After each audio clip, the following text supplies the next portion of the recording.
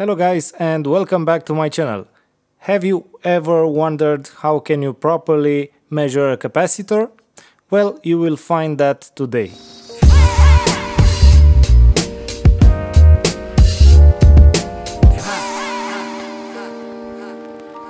So again, Banggood helped me out and sent me this device right here, which is an LCR meter. This is a specialized device for measuring inductance, capacitance and resistance. So that means that you can measure inductors, capacitors or resistors. And it can measure them pretty accurately. So this device is very important for those that do repairs and need to find out a value that they don't know, and especially if the device is an SMT device, which is small and it doesn't have any rating on them.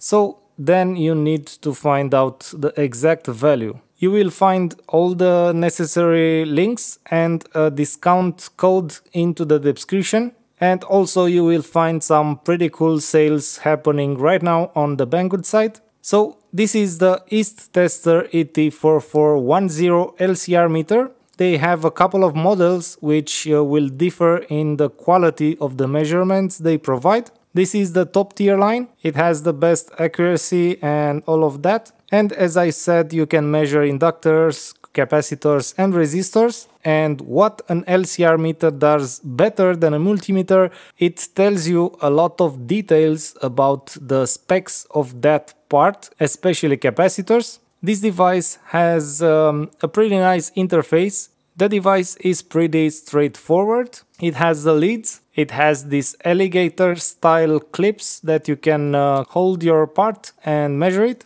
And to do a measurement, you can use the automatic. And right when I will connect a component to it, it will know what exactly it is. For example, right now it says I have a capacitor of 900 microfarads and this capacitor is a 1000 microfarad. The capacity will vary a little depending on the frequency you are testing the capacitor at. In auto mode you have this D specification of the cap, and if for example you want to measure the ESR of the capacitor, which means equivalent series resistance, you just go and select capacitance and ESR. You can change through the specs like this. So this cap has 0.0218 ohms, which is considered a low ESR capacitor. And let me show you a bad capacitor. Like so. We have 1.9 ohms ESR, and that's not a great thing. Let's see this cap. I suppose it's from an ESC package. This one has 0.07 and so on. You can test a lot of them. Let's test a film capacitor, which is not an electrolytic. So I have a 100 nanofarad capacitor here. So the device reads exactly 100 nanofarads. So let's go now and set it back on auto. And let's take a resistor, clip the leads onto the part.